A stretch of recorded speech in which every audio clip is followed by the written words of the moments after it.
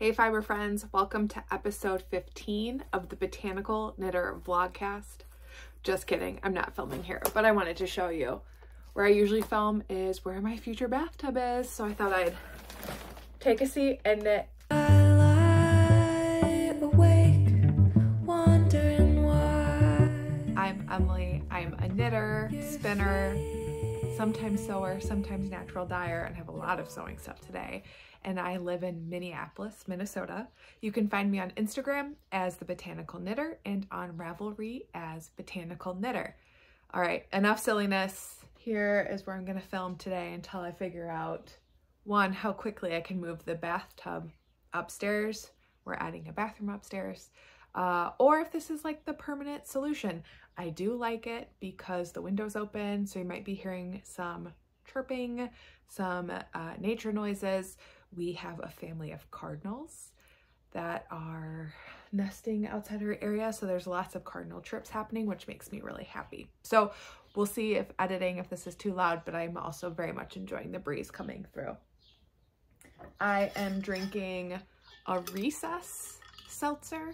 These are non-alcoholic seltzers that have adaptogens in them. They're supposed to help you focus and help with anxiety and what, it's mushrooms, ground-up mushrooms.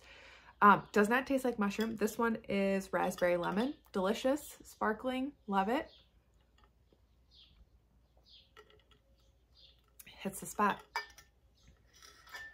Okay, let's start out with what I'm wearing.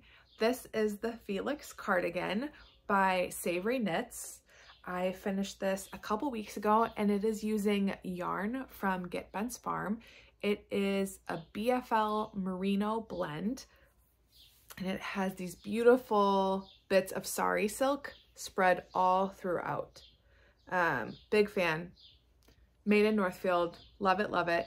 I had these buttons. They're vintage buttons from Lake's Makery, which is a fabric shop here in Minneapolis. This was my first time doing a button band. Really doing a cardigan that was fitted like this. I think if you're a way back viewer, I showed a cardigan once that's like basically a house coat that I was too lazy to put on the button band. So this is my first time doing a button band and was very happy with it. This was my first time doing the button band, and I was pleased that I didn't have to rip it out. I really tried to pay attention to making sure I was picking up the right edge, that it lays flat, it doesn't curl. Definitely far from perfect. Like there are these little nubbins here that I could have done a better job with. But if I'm being perfectly honest, I was working on this around 11:30 midnight, 1 a.m. watching one of the last days of the legislative floor session debate and just needed to keep myself awake. So the fact that I did this whole button band like late at night and it turned out this great, pleased this punch with. Also my first time doing buttons and the buttonholes, pleased with that. So all in all, like, I like it. The fit is fine. It fits better through this raglan than my Felix pullover does, which I like. The only downfall in my opinion, and not even a pattern downfall, but just like for me and my preferences, is the wide neckline. I think I could probably put some elastic in here to cinch it in a bit. I am knitting this cardigan again for Teresa, so we both have this pattern and this yarn, so that'll be a take 2 for me. Teresa is teeny tiny little lady, and this was a size 2 on US 10, so the needles the pattern calls for, and I'm right at gauge. So I'm gonna do a 1 for Teresa, maybe even try and do sweater math to make it a little smaller, but I don't trust myself enough to do that if I'm being perfectly honest, because I'm a words person, not a math person. So we'll see what I decide to do. But all in all, really like the fit. Here's the cuff. And then I'm wearing pants that I sewed. Warning, I'm on a big sewing kick right now. And these are the Esti pants. It's part of the Esti set from Tilly and the Buttons. They are a wide leg, high-waisted, cropped pant. And I use this adorable mustard gingham. And this was my first time sewing a pair of pants since probably 7th grade home rec class, and when I made pajama pants. So I'm pretty pleased with how they look. The gingham doesn't line up, but I do not care. And I learned kind of a new skill around the waistband. These are definitely a beginner-friendly pattern. The top I also finished, and I'll talk about that more later, but I did not find that one as beginner-friendly just because the notes weren't great, but the pants, cool. Okay, that's what I'm wearing. Finished object time. Well, I already talked about this in great detail, so I'm not going to talk any more about it. So I will now talk about the pair of socks that I finished. These are the All the Frills socks by Summerlee Knits. I used a 50-gram mini set from Lavender Lune, not a mini set, a 50-gram sock set from Lavender Lune. This was part of Sam's 2023 Moon Fade series. Each 50-gram and then each mini faded on their own. So I used maybe June or July. The colorway's name was Coconuts. And this is the main color, this is the contrast color. In my attempt to use up as much of the contrast color as possible, so I didn't have a just random bunch left over, I started this color change near the ball of my foot rather than my usual where the toe decreases would start. What to say about this pattern? It's the second time I've knit this pattern. I did a pretty terrible job keeping track of the rows. So one ankle is a little bit taller than the other, and then one contrast color section is smaller than the other, which I blame completely on the legislature because these were my socks that I really watched during legislative floor session or when I had time to kill in between committees while I was waiting around, would sit on a bench or sit outside and just knit for a little bit when I was just trying to stay sane. So I did do a really wonderful job tracking even though I used light bulb stitch markers, but it's fine. They fit me, that's all that matters. I wore them with white sneakers the other day and they were pretty cute if I say so myself. So glad I finished these. I'll probably knit another pair eventually for my mom. And then I had a friend who also knit ruffle socks, but she did them tall and then folded it down a little bit. And I thought that look was adorable, so maybe I'll do that. But anyways, socks, finished. I cast those on in April as part of the shop hop. Finished them almost now, just recently at the end of May. So pretty good for just touch and go, working on it here and there. My next finished object is the True Story Cowl by Kacey Herlihy. This is a new pattern that came out just a couple days ago, and it's available now. If you visit Kacey's Instagram or her Ravelry designer page, you'll see it. It's so cute.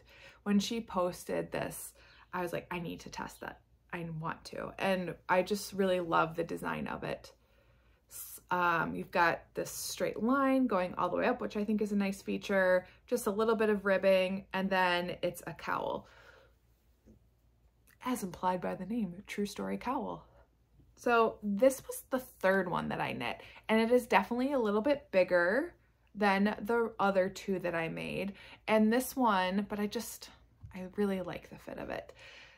I used two threads. Wow, 2 strands. My brain just broke. Did you see my brain just break? I used 2 strands of Knitting for Olive compatible cashmere and dusty artichoke. And then I used a strand of, I forget the name, of Surrey from a yarn manufacturer that's commercial and pretty easy to find in a low price point. You'll see it on my Ravelry project page. So it's Surrey and then 2 lace weights held together, and it makes this like super squishy, super drapey fabric. I love the color. Like, this is a very me color. I knit 2 others. So my first was done in the Little Fiber Co. / formerly known as the Yarn Addict, their winter solstice mini fade set, 6 minis that I got from my friend Courtney in a D-stash. And I used up a good chunk of those minis, and my gauge was definitely a lot tighter, and it was not stiff because it's still beautifully soft, but like definitely more of a structured cowl. I gifted that to my mother-in-law for Mother's Day. So then I knit a second one using a mini set from Knitting Lizard. It's a set that has not been released yet, so I haven't posted about it because Liz asked me to keep it under wraps until she publishes the July colorway inspo. And let me tell you, you should just get it. Like, plan now on saving a little bit of money for the sock set. It's inspired by mint mojitos and the colors are glorious. And it's the most beautiful fade. So I'll show this on the next podcast episode because I can't now. Same structure, right? Because it was 2 strands of fingering weight, sock yarn, merino nylon, so definitely more structured, a little bit smaller. And then I realized I had no cowl to do finished object photos for the promotion of the pattern. So I knit a third, and I knit this this one out of the really drapey Surrey and Cashmere yarn. I can't wait to wear this in the winter, like under a coat. It's so soft. So 10 for 10 would recommend this pattern. I knit 3 of them in just about 10-11 days, which is wild. While I was knitting all the other things, it was a very good palette cleanser. I was watching this during floor sessions. It is a good vanilla knitting project, and it's pretty easy to figure out, to modify, to make your own, which is why I really love Kacey's patterns. She writes them with the knitter in mind and the knitter's experience, and makes it pretty easy to figure out how you want to customize it for you, whether that's playing around with fabric types, fading, not fading, color blocking, whatever. So would recommend. It's going to be my go-to gift knit, I think, this year. All right. And then my next finished object is a test knit for Jennifer Steingass. She hadn't posted or published a pattern for a while. So this is the first pattern I've seen from her. I don't know when it's going to be released. It doesn't have a pattern name. I haven't really posted about it, but I'll just show you kind of a little peek of the half of it. I'll talk about it more on a full episode once I can point to the pattern name when it's out. I will just say the yarn is from Fiber MacGyver, both the contrast color and the main color, and I'm obsessed. So there's that. Very cute. I'll talk about it more. And that's all my finished objects. I have 3 whips to share with you today. Have not really touched my crochet blanket, mostly because I have test deadlines coming up. And then my Hello from My Colors crop, I did maybe 2 or 3 rows, and I am not sure that I love the color. So I'm just letting those colors sit there, and I'll work on it when I have the brain space to make a decision.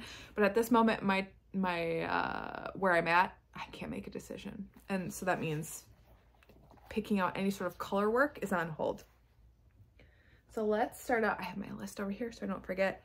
Let's start out with one that I have knit. This is my 5th. I've knit 5. This is the Ranunculus. You all know this pattern. Here it is. It is that bright.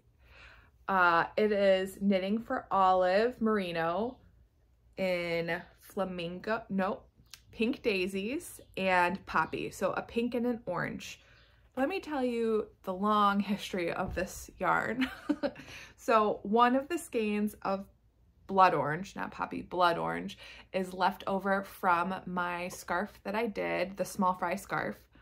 Then I had 3 of those skeins that I was going to make into a Hello from My Colors. Then I decided that that vibe was not what I wanted. It was looking like Christmas and making it look more red than the orange, reddy orange it is. And then Dandelion Fiber Co. said they were going to do a tank along, and the pattern was the home camisole.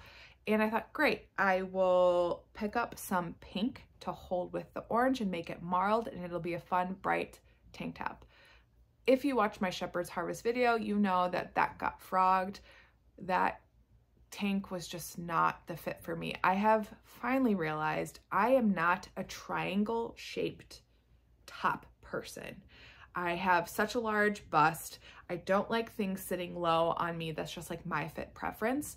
And so triangle shaped tops tend to not give me the fit that I want, or to make up for my bust size, they're really puckery and they sit out far under my arms and get a little baggy. So after starting that tank top, the cami, and joining in the round and trying it on, I was like, this isn't doing it for me, and it was also way too big. So I finally decided that I wanted to make another ranunculus with them. So I am doing 2 strands of fingering held double on size 6? On size 6 knitting needles. My friend Kacey helped me with knitting math, and we determined because of my gauge and then the amount of ease that I wanted, I should knit a size 9. Well, I knit a size 9, joined in the round, knit about an inch, tried it on, and I think it was just, I wanted a little bit less ease than that. So now I ripped back. My stitch count is all wacky because depending on what size you use, your sleeve versus front and back markers are going to be different. So it's like a size 9 setup, but really only to a size 6 increase, kind of. So it's a little hackish. I think it'll be fine. I've knit this pattern enough that I can, I think, guess that it's going to be okay. Famous last words. So you'll see once it's done. But I'm really liking the fabric. It is not as drapey of a fabric because of the smaller needle size, which I really like. I have found that with my other ranunculuses, it's very easy for the stitches to get caught on something and then they stretch out. I also like how the pattern sits differently when there's less drape to it or less of a looser gauge. Everything's a little bit tighter. Imagine that. Not having a loose gauge means it's a tighter knit. But you know what I mean. I like how the pattern looks knit up this way. The lace work is really pretty. I skipped the front rows, and then I think last time I did a couple of knit rows in the front. This time from the ribbing, I went straight into the first section of the lace. So definitely have modified this. Definitely am kind of going my own direction. But I did take decent notes on my project page. Mostly so I could remember that if I happen to really like how this fits me at this gauge, I could recreate my size chaos that it is. I will say I realized that I was doing the increases wrong on the other 4 ranunculuses that I have knit. The increases are knit front back and knit back front, which I was just doing knit front and back both times.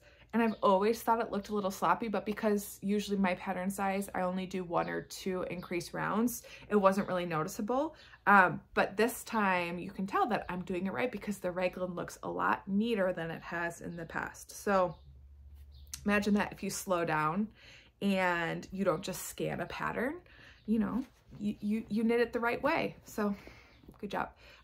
It is in my That Crafty Little Fox project bag.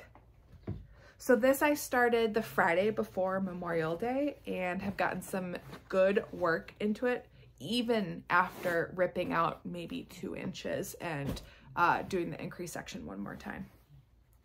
My next whip is the test knit for Samantha Guerin. It is the Seagrass Tank. I think that's what Sam has landed on. It is a beaut. I'm really excited about this one and really hoping that it fits. I will just say it is a beautiful fit, top-down construction, starting with the back, pick up for the front, and it has this beautiful lace motif all the way along the pattern, the front, the back, the straps. So I have knit the back, I did some of the shaping in the back, and now I am on the front. And I am finishing up my second strap, and then I'll join the front and eventually be in the round. I've been working off and on this for maybe 2 weeks now, touch and go. I purchased the yarn for this at Shepherd's Harvest, and the colorway is Vanilla Bean on the Merino linen base from Fiber MacGyver. So really, I'll say at first the back was like a little bit of a labor because it doesn't go quick, right? And you have to pay attention. But once I figured out the flow of the pattern, I could definitely figure out how to read where I left off. It's just kind of gone smooth from there. And I really have done a good chunk of work even in just the past 24 hours. So that will be out July, early July is tentatively the published date. So I'll be sure to share more about that as I work on it and once the pattern's out. and it is in my Barley Pearls Pyrex bag. Oh, this one is so cute. All right, and my last whip I'm going to talk about today, but I do have more, is my new pair of socks. I cast these on last Wednesday, Thursday, Friday, the week before Memorial Day, the weekend going into Memorial Day. And I am just doing a pair, I'm working on self-striping yarn. And I'm doing the Stack of Books pattern by Sockwitchery by Lindsay. The colorway name is Book Boyfriend from Nomadic Yarns. Really pretty moody colors. I am liking the Stack of Books because the pearl bumps show kind of the color changes in between the stripes. So it's not a perfect color changing stripe because you can see the pearl bumps. But at first I was gonna rip it all out and my friends were like, no, why would you rip it out? And I like it. It's a little bit more texture. So I'm doing my version of 2 at a time, which is basically just 2 small circs at the same time. Here we go. So this will probably take me another month or so to finish. They're officially my summer hiking socks in that I work in them when we're in the car going to a state park or somewhere to hike or walking around because they're very easy to do. And they're perfect for walking around because they're in my beautiful sister Heather project bag using the Spin Cycle iced dyed yarn that I love so much. Okay. Acquisitions. Should we do acquisitions quick? So the first acquisition, well, Shepherd's Harvest. Here's the link to the video. Watch it if you haven't. I talk all about the things I got and how much fun it was. And it was like a short video, like 20 minutes maybe.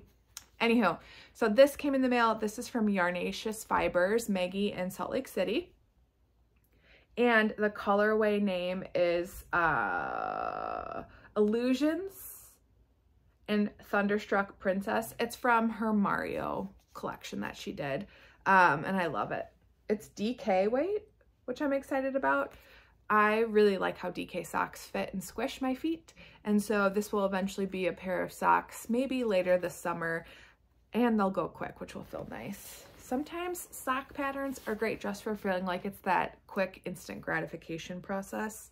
So we'll see. Anyways, so cute.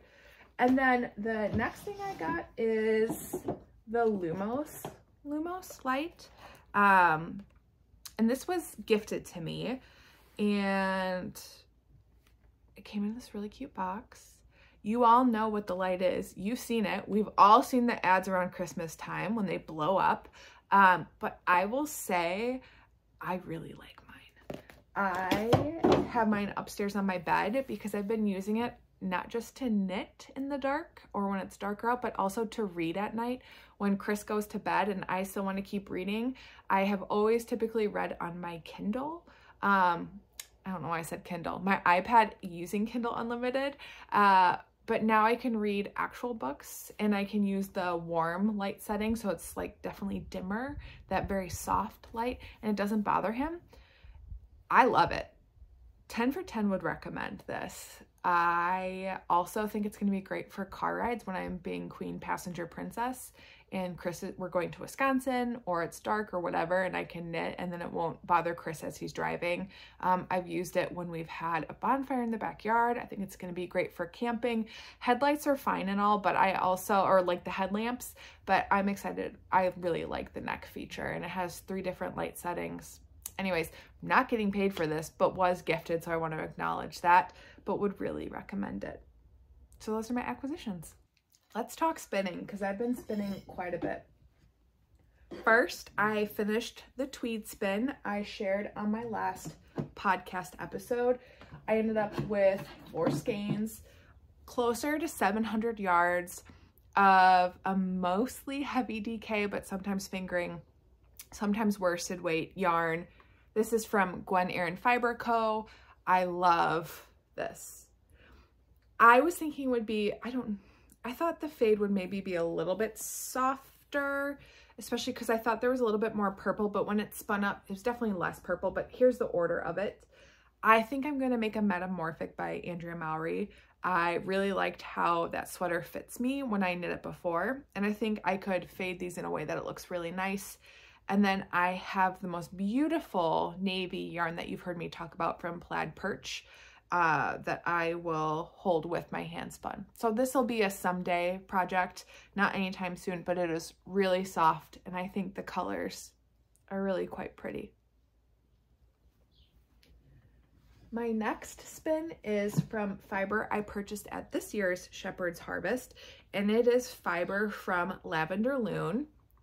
And I'm getting Sam's monthly fiber club, but what's great about this fiber is that it is from her own flock. I think it's Corriedale Shetland. The bag is over there, and I'm not gonna go get up and get it. And the colorway is Olive You. We all know I love a Lavender Lune green. I played around with long draw a little bit on this one. And so some sections are pretty thin and some sections have a little bit more billow to it. I haven't set it and thwacked it yet. Thwacking is basically slamming it or pulling and creating tension to help distribute the spin, distribute the spin. I overspin. Is anybody surprised that I'm an overspinner, like high stress, overly anxious person? Of course I'm going to overspin something. But usually once I set it, it'll look real nice and evens out pretty well. And once I knit it, it looks great.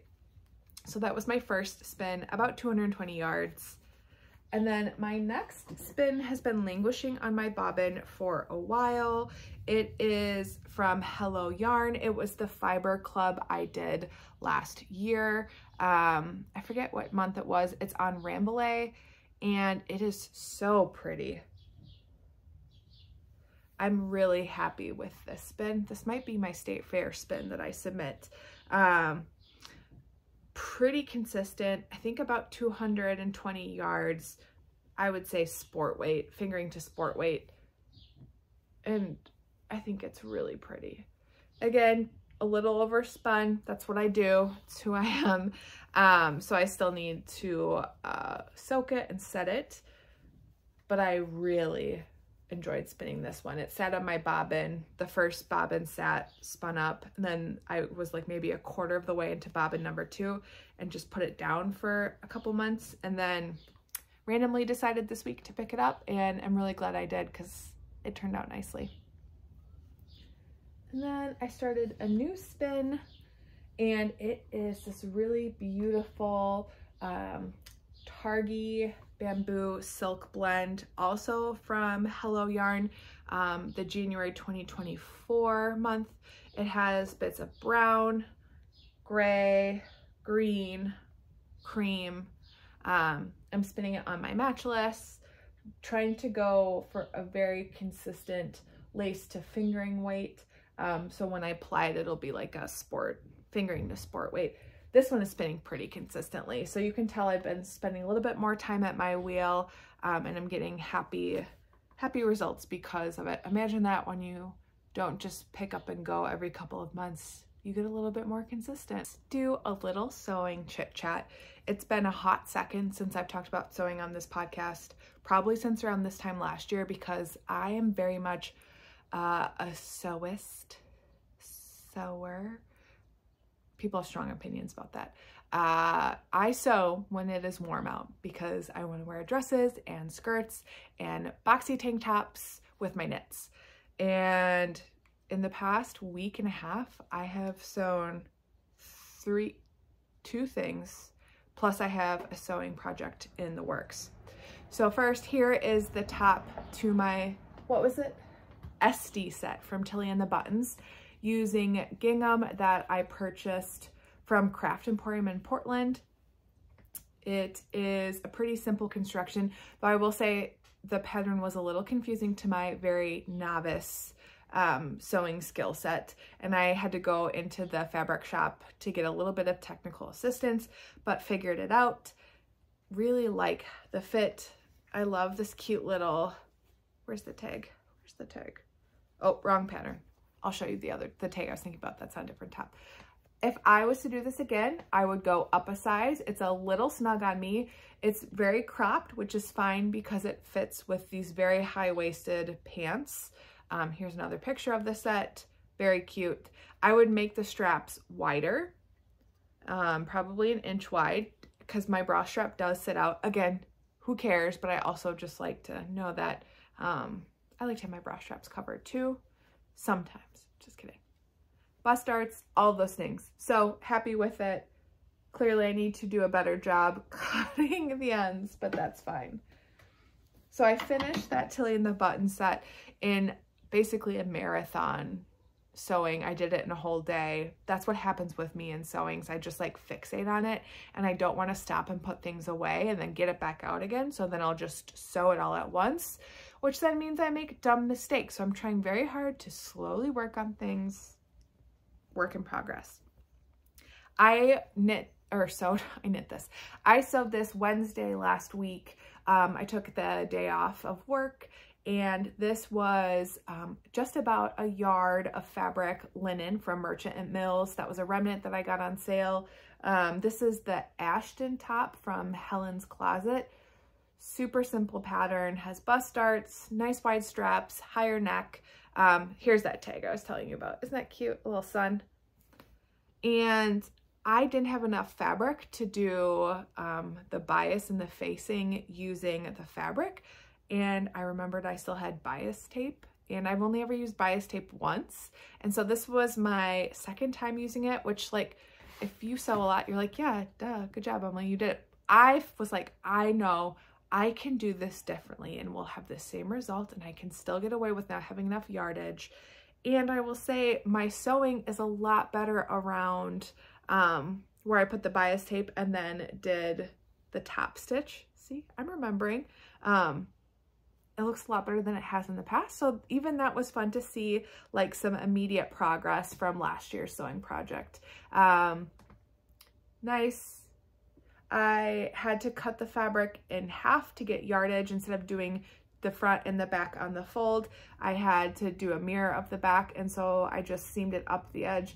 Did not line it up very well, but that's okay because it's mine and I made it. And you know what? I'm troubleshooting, and that to me felt like a major win. And then the next pattern I'm knitting right now is the Sid tie dress. I can't remember the pattern designer's name, so here it is. This is kind of all over the Instagram right now. My colleague Britta sent this to me, and I started this on Monday because it was rainy, and I'm using this really lovely Kaufman, I think that's right, linen rayon blend, and this really beautiful blue. So I made the top part. I'm doing this sleeveless dress because this is gonna be so cute even with this cardigan, like, hello. I'm joining the tie movement that's happening. This pattern is written for long sleeve, sleeveless, top, or dress. So I'm doing the sleeveless dress.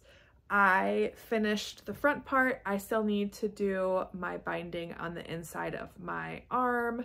I was getting a little sloppy with my sewing, so I stopped before I got frustrated and made a silly mistake. But basically the top's done, just have to do that and then join my bottom two tiers. So I sewed the two tiers together, the middle tier and the bottom tier. I added my pockets already, so probably just another hour or two of work to join it all together.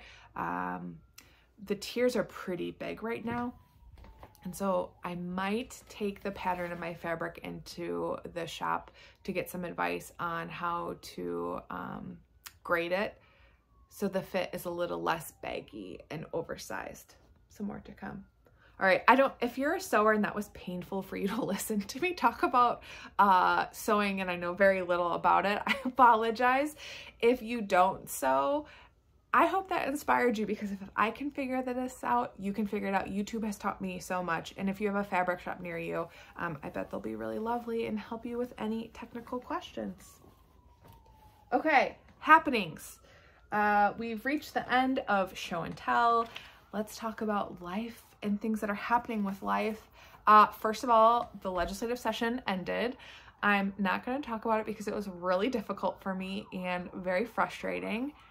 and we're just gonna move on. But it's done, and that means I can take time off and I can recharge and take care of myself. There is a new romance bookstore in South Minneapolis. I have gone twice. I'm gonna insert some footage of it. They have, it's like just beautiful. They have dragons, like paper dragons, very like nice nod to Iron Flame. Obsessed. So I've gone twice. I picked up a new book that I can't remember the name of right now. I'll put a picture of it here. I'm about 90 pages in and I like it. They're like, if you like Fourth Wing, you will like this. And I was like, cool, here we go. Can confirm it's great. The Northern Lights were viewable down here. You could really only see the subtle color through your phone, but I did take some footage of it because you can see them softly moving. I hadn't seen the Northern Lights before, and that was really remarkable. Chris and I ended up going and driving about 40 minutes south of the cities to try and get away from the light pollution, and that was really cool. Shepherd's Harvest, I have a whole video on it, so I'm not going to talk about it here. If you want to see the sights, see what I got, go watch that video. And then finally, like, summer is emerging. It has been 60s and 70s almost all of May, which has been so dreamy to actually have a spring. Lately, I feel like we haven't been getting much of like the fall or the spring season. It goes straight to being cold or it goes straight to being really hot. Like, it's the end of May and I'm wearing a cardigan, and I'm very comfortable. So I've just been savoring this weather. Chris and I went for our first summer hike. I jokingly told Chris last night, I was like, what do you think about once a week trying a new ice cream shop in the Twin Cities and trying to figure out what our favorite ice cream place is? So I think I'm going to manifest that and make that happen. I think with time off, I'm going to try and go down and help at Get Bentz Farm more, help Teresa out at the mill if she'll have me. Knitting escapades wise, I might go to Sunday Fun Day this Sunday, June 2nd on the farm. Zombie Knitpocalypse is coming up. I'm sure I will film and post a full-length episode before then, so more on that. But lots of fun knitting things ahead. I have a work trip the second week of June where I'm in Chicago for a couple of days, or a suburb of Chicago. So really just embracing quiet. So getting out my sewing, spinning, knitting, reading books again, being outside before the mosquitoes are out, and recharging, which feels really nice. All right, I think this is gonna be a really long episode, so I'm gonna turn it over to the vlog footage. I hope wherever you are well, and I'll check in with you next time.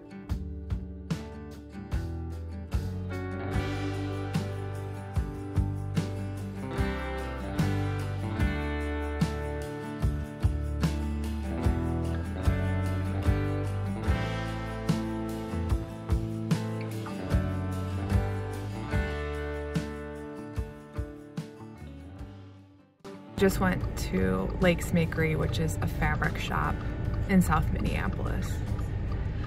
I wanted everything in there, including the $40 a yard fabric. Why do I have such good taste? A gift and a curse. It is so pristine in there, the most adorable fabrics and patterns.